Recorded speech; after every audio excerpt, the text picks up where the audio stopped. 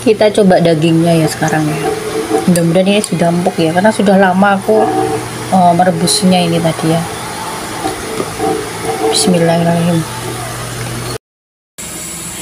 Oke, kali ini aku mau masak ayam ya teman-teman. Nah, ini ayam aku belinya di PX Mart ya.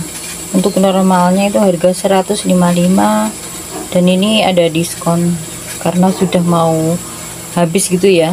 Tapi ini masih enak ya teman-teman. Jadi kena harga 124. Nah, ini aku ambil separuh aja. Aku mau rebus dulu ya. Nah, ini airnya sudah mendidih. Aku mau masukin dulu.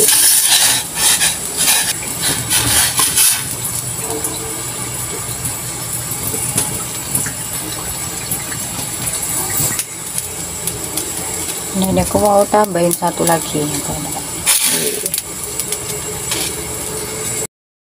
Sambil nunggu ayamnya matang dan empuk ya teman-teman, aku mau merebus sayuran ya. Jadi ini ada sayuran binahong ya, dan juga ada brokoli. Ini airnya sudah mendidih, aku mau masukkan dulu.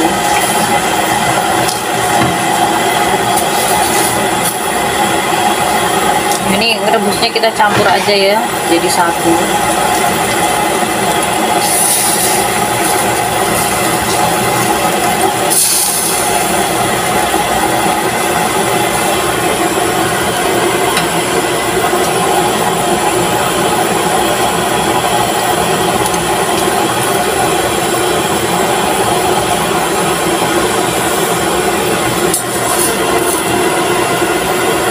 Oke, kita beralih ke ayamnya ya teman-teman. Ini sepertinya sudah menyusut airnya ya. Nah, ini ayam kampung ya. Jadi ini sedikit agak gurih gitu kalau ayam kampung ya teman-teman. Kalau ayam kampung ini ngerebusnya harus lama ya. Biasanya tekstur dagingnya itu keras sekali gitu.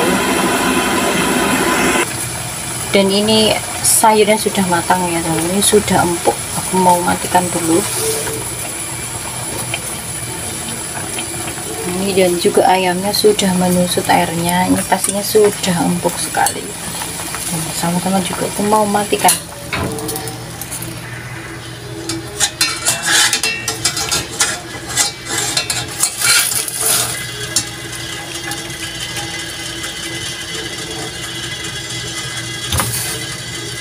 Wow, ini seger sekali ya teman-teman. Nanti aku mau cocol pakai sambal. Wah, ini pastinya enak sekali gitu ya. Siang-siang makan sayuran gitu. Dan ini dia menuku kali ini sudah matang ya teman-teman. Ini aku mau kasih roiko. Aku emang sukanya nasinya belakangan ya.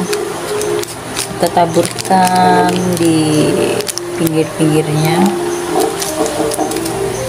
Nah, ini aku ada ladaku bubuk ya. Ini aku mau taruh di atasnya sini.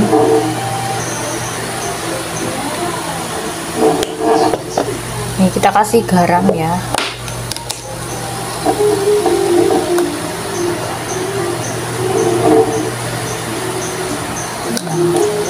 Nah, seperti ini aku sudah seneng banget ya teman-teman.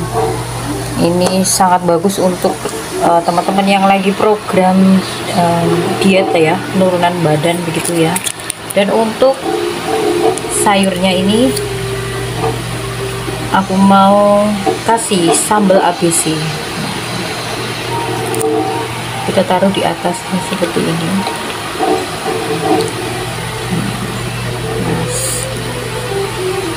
Ini ya teman-teman. Kayak gini sudah nikmat sekali, sudah enak sekali. Oke, mari kita makan. Kita nikmatin sop ayamnya. Ini kita aduk-aduk dulu ya. Kita tes rasa. Gimana kah rasanya? Bismillahirrahmanirrahim. Ini sudah seger sekali ya teman-teman, enak banget ini. Tapi ini bagi yang nggak suka amis, pasti nggak suka ini karena amis sekali ya. Oke,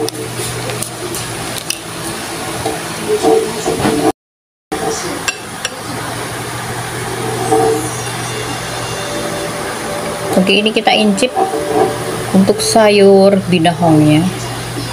Bismillahirrahmanirrahim.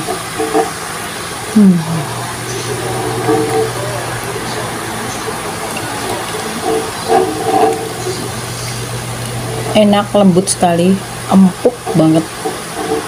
Nah, ini yang kedua, ini kita coba brokolinya.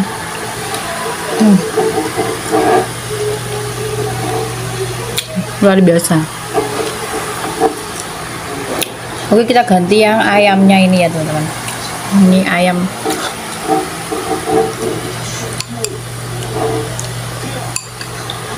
Ini kalian lihat, banyak sekali minyak ayamnya ya, atau kaldunya begitu. Bismillahirrahmanirrahim. Wah, seger luar biasa, mantap.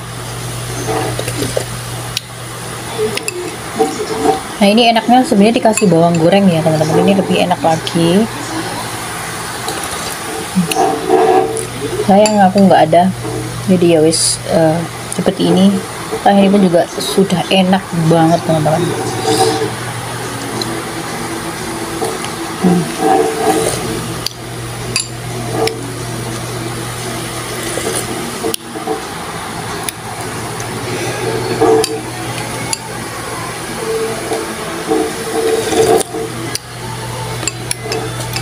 Kita coba dagingnya ya sekarang ya.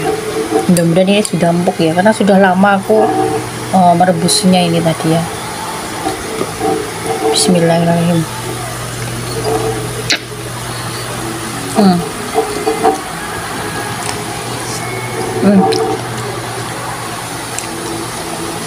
Empuk ini teman-teman. Teksturnya ini enak banget, lembut.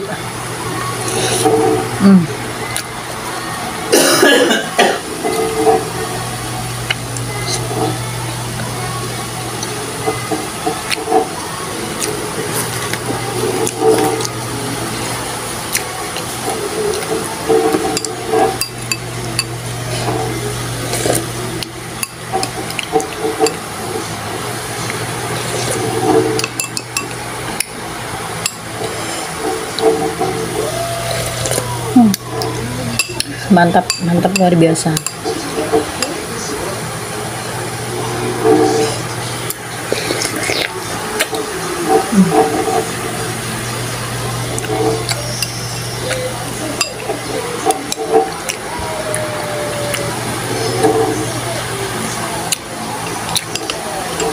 Oke, sampai jumpa di next video selanjutnya ya teman-teman. Bye bye. Assalamualaikum warahmatullahi wabarakatuh.